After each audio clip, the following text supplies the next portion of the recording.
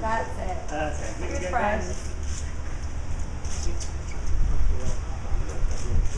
My ambitions are to go out there and just execute what I've been trying to do. Mainly this is just another springboard to getting ready for the World Championships, which is the most important event this year.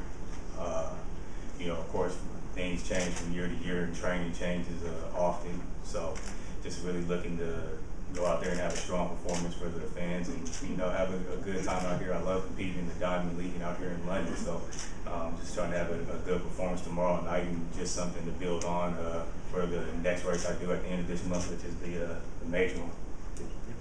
Dalen touched on the strength of your event at the moment between the two of you and Lu Zhang, the three fastest men that have ever competed in that event. Do you ever wish that you had slightly easier opposition? Nah, never that. As an American, we like to go against the best always.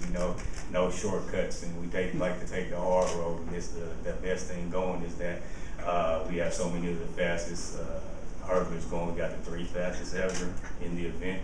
And I just always look forward when Dayron competes and when Luke competes with a chance to race against him.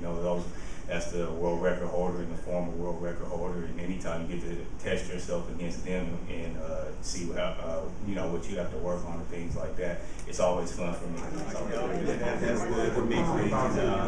This year, the World Championship, myself producing there to win the gold. We've got the last 9 rounds at the moment. Finally, we're going to be racing this weekend.